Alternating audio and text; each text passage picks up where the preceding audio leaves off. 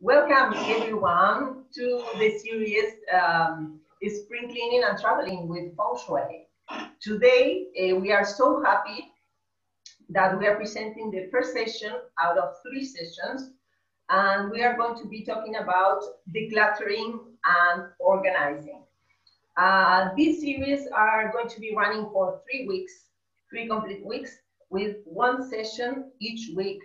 The second is about suitcases and packing. The third one is going to be about traveling and moving abroad. So today, before decluttering and organizing, which is the first session, let us quickly introduce ourselves.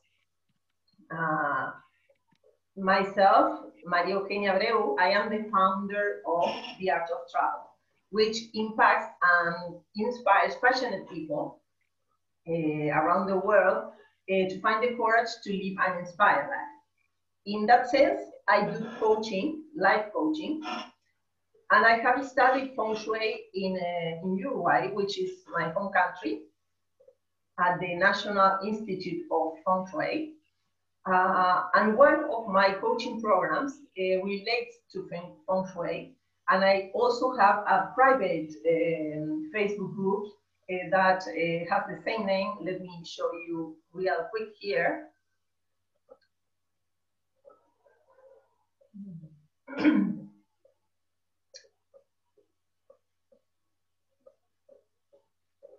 So these are my programs, and here it is the Feng Shui and Coaching on the Go program that I'm talking about. I also have my Facebook group with the same name, so you are welcome to join. And well, and that puts together both practices, coaching and Feng Shui. Also, I live in Portugal, and I'm based in Cascais. So that's a bit about me. Brandy, would you like to introduce yourself? Thanks. I'm Brandy. I am the founder of Airy Spaces. I am a declutter and organization specialist here in Florence, Italy. I have a passion for minimalism and environmental sustainability. I'm originally from Canada, but I've been living abroad now for 8 years. I launched Airy Spaces for people to live a more organized, decluttered, and meaningful life. I met Henya on an online women's empowerment meetup where we connected and we shared, you know, a lot of similar beliefs, our attitude, and overall way of living. Yeah, great. So now that you know who your hosts are, let me introduce you to the specific topics that we are going to see for today's session, which is decluttering and organizing. We have 6 specific topics. First one, decluttering, where we are going to see the definition, what that means. Then we are going to talk about our environment and why the environment it is important.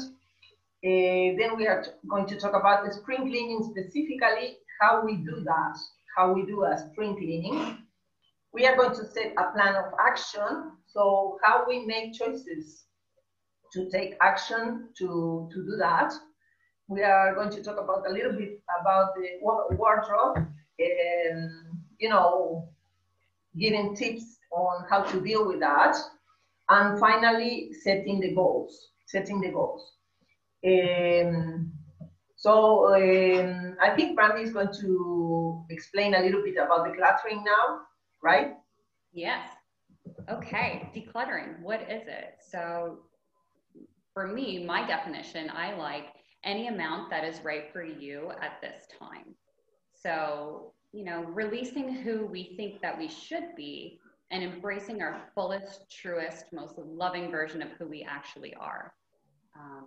You know, it's like people think that declutter is just going through items and tossing it out when you have too many, but that could be one version, but then also, you know, it's understanding our values and observing how they're reflected in our physical space. So, you know, for clutter, it's not universally defined. Everything is quite personal. It's all based on you and how you see yourself. Yeah, exactly. And for example, in feng shui, we say about our environment, we say that it's considered our inner self. So in that sense, if we have clutter in our home, that is as to say like mental clutter, see? And since we and our environment are a match, we can tell many things about people by observing their spaces. So when we are trying to create the life we want, we can turn to our environment because the environment talks about us and our goals. But let's talk about specifically spring cleaning, because spring cleaning, it is the perfect time to get rid of stuff. Like we go through our closets, drawers, cabinets, and clear out what we don't need. There is in Chinese, there is a homophone that where dust equals old, right? So this is very interesting. And the point of the spring cleaning is to make us feel better, see, and to create a shift in our energy in our home and in our lives as well. So let us see some practices, specific practices of spring cleaning. So, for example, let me show you a picture. I have a picture here.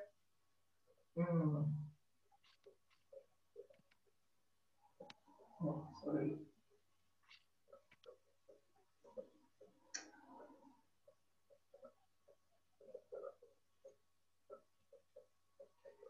So, first practice is to wash your windows because you will be able to see better.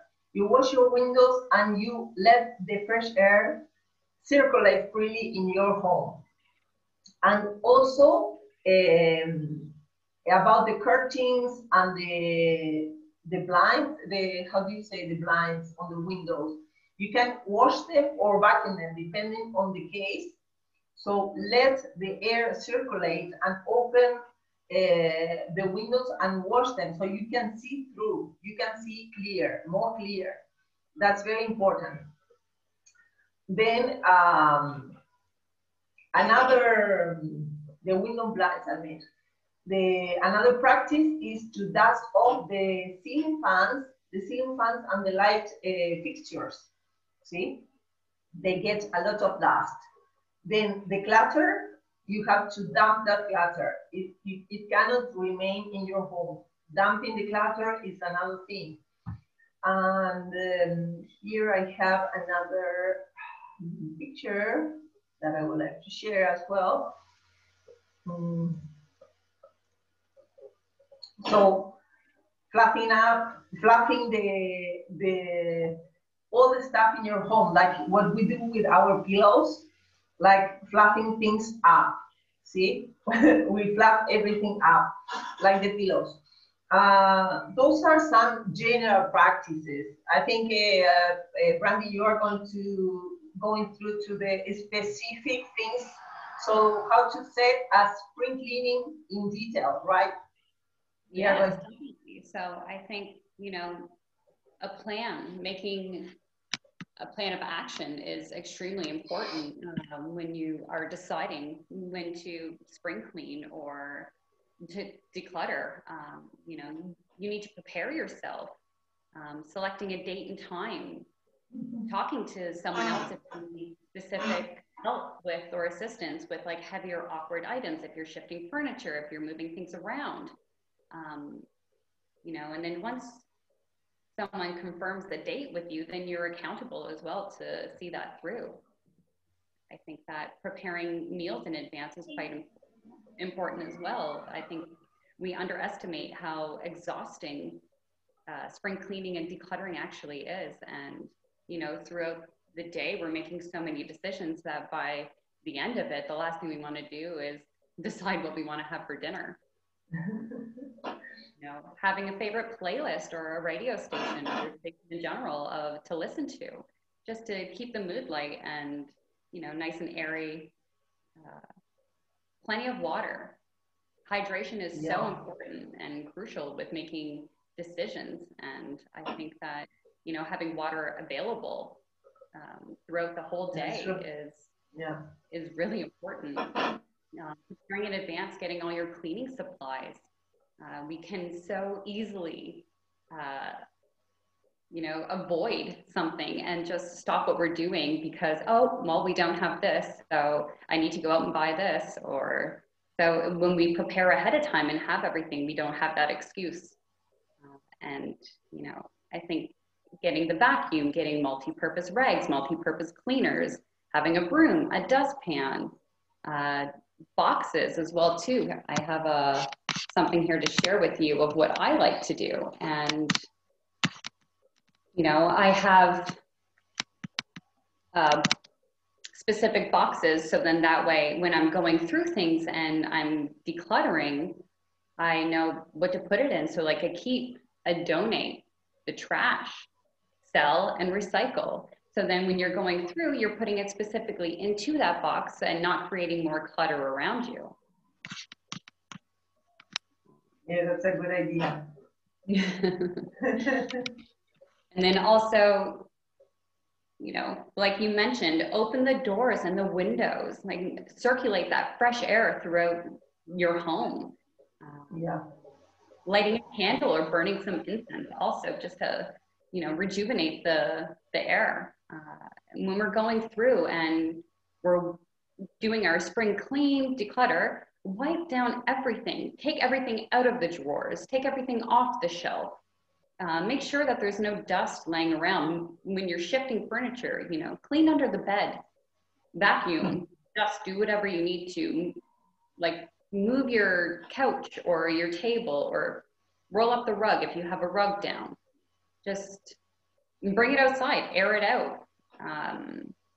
I think that, you know, sometimes we forget when we're just transferring things in and out to actually wipe down drawers and to make sure that everything's clean. Move energy in a general way, right? Because everything is energy.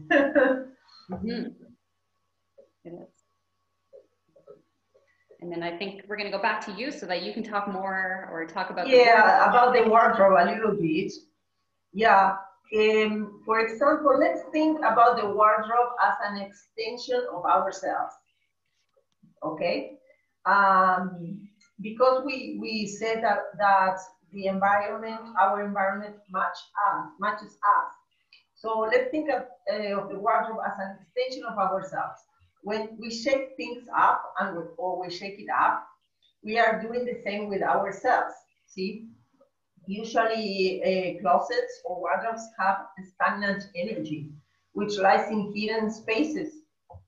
And also the wardrobe is an area of the house that we don't see much. So, but it is as important as the other areas, even though we don't see it very much. In Feng Shui, we say that behind closed doors matters, which means because you don't see it, it doesn't mean it's not affecting you. It's not affecting you. If you have a chaos and dirt and everything inside your closet, and even though if you close the doors and you don't see it, that energy is affecting you anyway, even though you don't see it. So remember, behind closed doors matter. So how can we avoid the stagnant energy? First of all, we can organize, we have to have the wardrobe organized. So we can organize it by color, by type, whatever works for you. For example, in my case, by color never worked for me. I don't feel like organizing by color. I organize the wardrobe by type. So let me show you a picture of, for example, what I do is in my wardrobe, my specific wardrobe, what I do is have everything separated by type. So my wardrobe is by type. So that means that I have the t-shirts, short sleeve t-shirts in one side, long sleeve t-shirts in another one, pants in another one, the skirts, etc. So I have everything separated by type. And then in every section, I have everything folded and organized. So for example, let's say I am going to, let's say this here, up here on this wardrobe, they are the long sleeve, the short sleeve, the pants. So whenever I am looking for a t-shirt, long sleeve t-shirt, then I know where to go. And when I go there to that specific section, I have everything folded and organized. I can easily go through all of my stuff and find what I'm looking for very easily. So that's what I do, but you have to do what works for you. For example, there are other things like here, if you can see boxes down here, those could be clothes that we don't use very often, but we have to take care of them as well. So because we don't use them often, it doesn't mean we don't have to take care of them. Everything is energy. So we, of course, if we use them, we take care of them because we are using them. But we have to care about the others too. So the whole closet we have to take care of.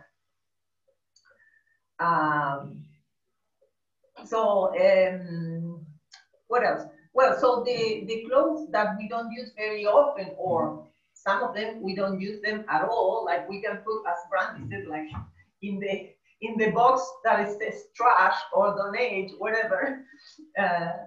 You know, many people have clothes that they don't use at all. And the ones that we don't use, we can wash them or fluff them up or do something like wash them, because they have the store smell sometimes, the smell that they've been stored for a while, you know, that smell. So even we haven't used them, we wash them, maybe we use a nice smell softener to, you know, to transform that energy in something better. And also making space in the closet. The picture I have shown you, see, they have a lot of room there. They have things separated. There's air running through every piece of cloth. It helps also making a space in the closet makes a space for positive energy in our lives as well. So we are going to see in detail, I think, Brandy, you are going to explain how to specifically do with the items, right? And how to organize those things. Mm-hmm. Thank you. I think that for some who do seasonal wardrobe switch outs, it's very important to go through each item and feel it. This may be before washing or after washing, but you know, when we feel something, try and remember what it felt like the last time that you wore this item. What are the memories of it? Are they positive or are they negative? And, you know, you're thinking about that is try it on as well too, because things might not fit the same that they used to. It's just, it happens, right? Having separate boxes as well, like how I said before with spring cleaning, also have this when you're going through the wardrobe and switching it out, or looking at, you know, the different seasons as well too. So, you know, a repair, because sometimes there's holes or something that you fix, or you're missing a button or whatever it is. So then that way you can get to it. You can get it done, especially if it's a favorite item that has just been sitting there stagnant for a long time. You know, rebirth it, like give it fresh new energy. So then there's the donate, there's the sell, there's the reusable as well too. Can you repurpose that item into something else? Can you cut up an old t-shirt and then use it for regs? There's a lot of different ways that you can repurpose old clothes that we don't want to use anymore. I think that, you know, being realistic and truthful with yourself during this process as well is extremely important. You know, if you're going to say, oh, maybe one day I'll fit in these, well, you know, then you're looking at the future, or you're living in the past as well too, and you're not being present. So I think that that's something to really keep in mind when you're going through this. You know, playing around and shifting some stuff. I have a photo here to share that, you know, just because existing fixtures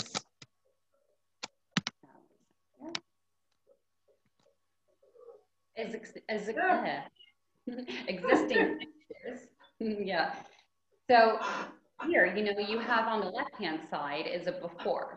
So once everything was taken out, you wiped down it all. And for me, it wasn't working for the long dresses that I'm about to put in. So I shifted it over to the right side. So then that way I'm able to just, you know, utilize that space a little bit more.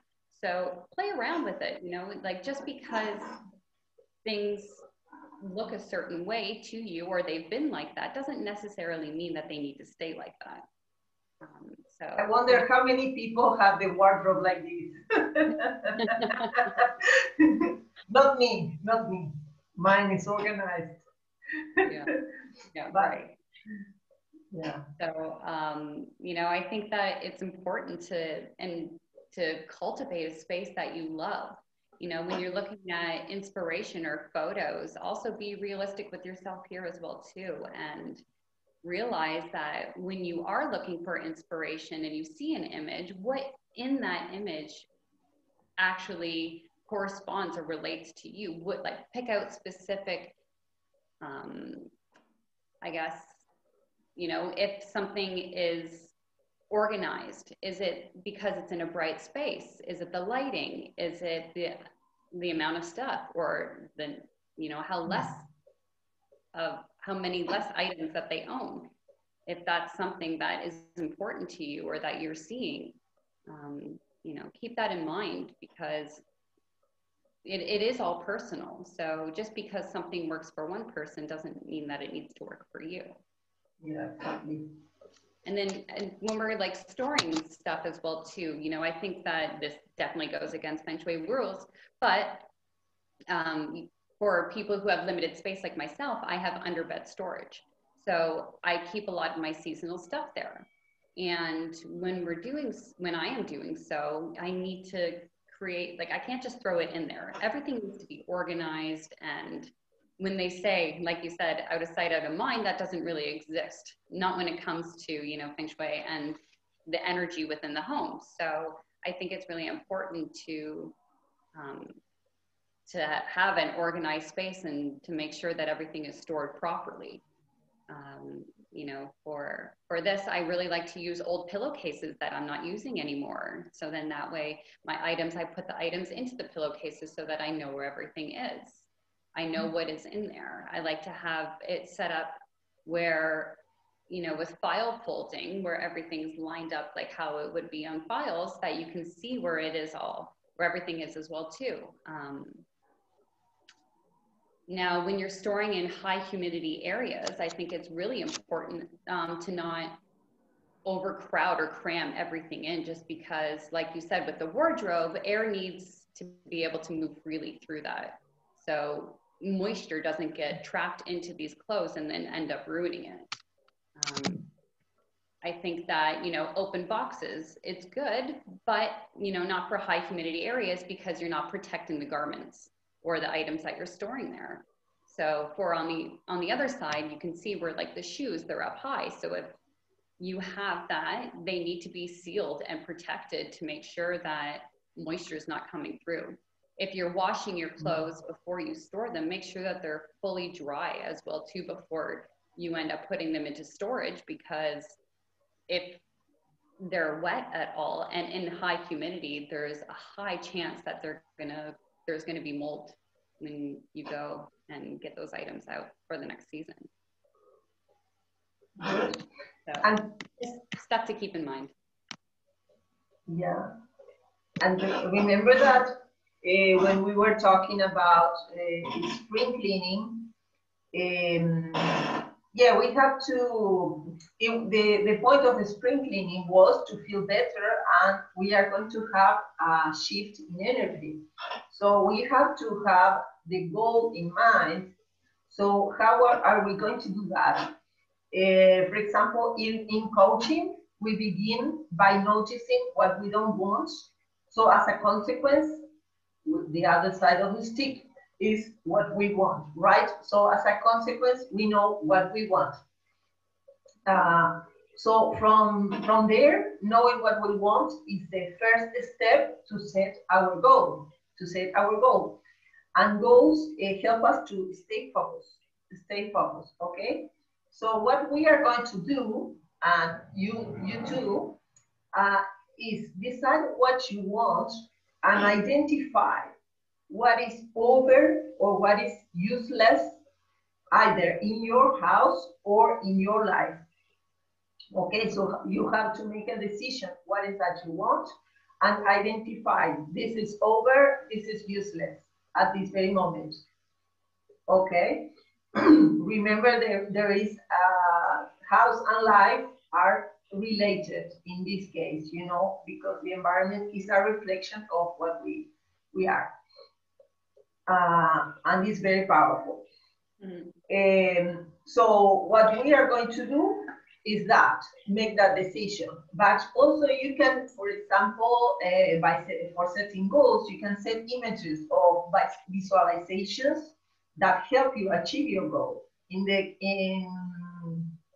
You can have, for example, the pic of your perfect work. What you think is perfect. Okay, so if it is the picture I put earlier, okay, you have that at hand, you can see it often. So that's for visualization, images, or the pic of the perfect wardrobe, or whatever motivates you according to your goal, to the specific goal. A good practice also that helps us to measure progress, because we have to make progress, is taking a photo the before and the after. Okay, because that way we have a reference. The thing is that when we are gradually changing, we don't really realize, and we change a little bit and we are adapt to the new environment. We change something little and we adapt again. So at the end, we don't see the big change, because it was gradually changing. So that way, if we have the picture of the before and the after, we can measure the progress. We can see in our minds. It happens to me, for example, in my case, I'm going through renovations myself in my own house. We changed the bathroom. And I see the picture because I take pictures.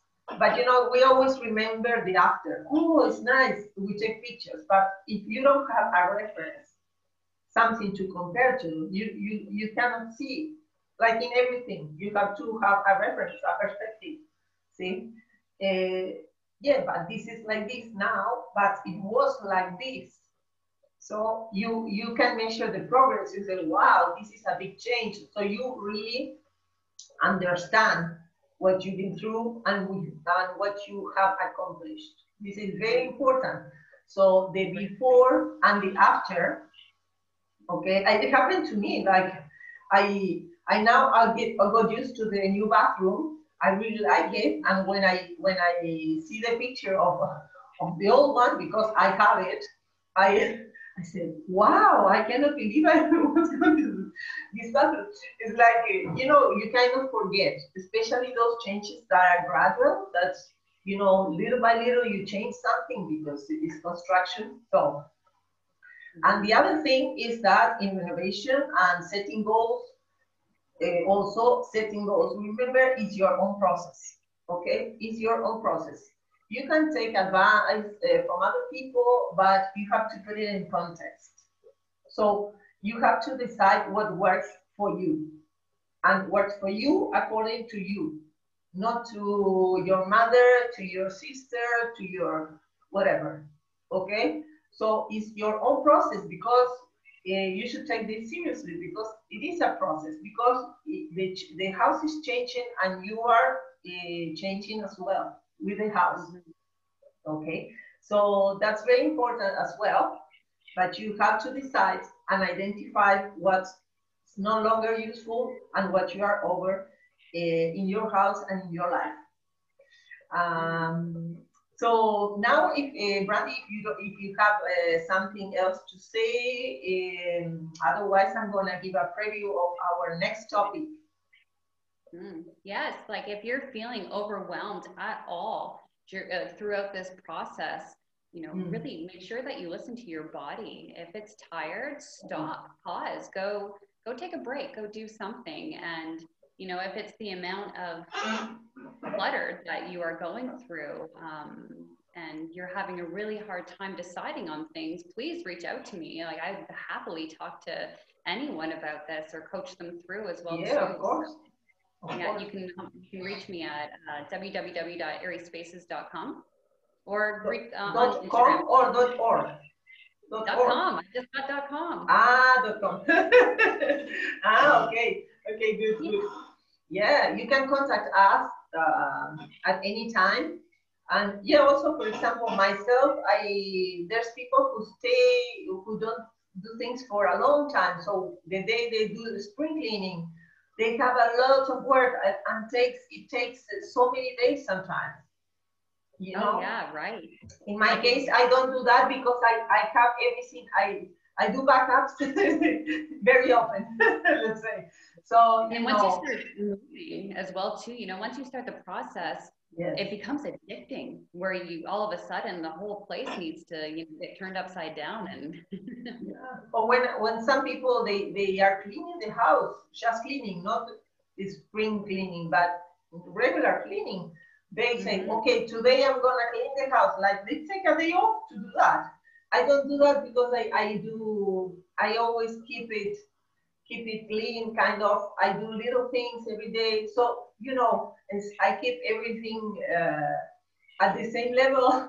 I try to do it often. That's what I mean. Yeah. But not many people do that, and they stay like, you know, a lot of time without doing anything. And the day of the cleaning arrives, and it takes like so many days. Yeah, no, definitely. You know, and I find that people, while they're going through decluttering, if they've not really decluttered in a long time, you'll find how easy it is to clean as well too, with the less stuff that you have. So today we talked about decluttering and organizing. And the next session, which will be next week, remember we have one session per week, this series of spring cleaning and traveling with feng shui. We are going to talk about suitcases and packing, and also how to pack for a holiday, or when you are moving overseas or moving out, definitely. So suitcases and packing and all related things about that topic. So we hope you enjoyed this. It was useful, this session, this first session. And also you can contact Brandy at that page, and you can contact me at www.kenya-abreu.com. We can post the information later on for you all. And nothing, we hope to see you next week again for more information and content. Yeah, thanks for tuning in. Yeah, thank you. Bye-bye. Ciao.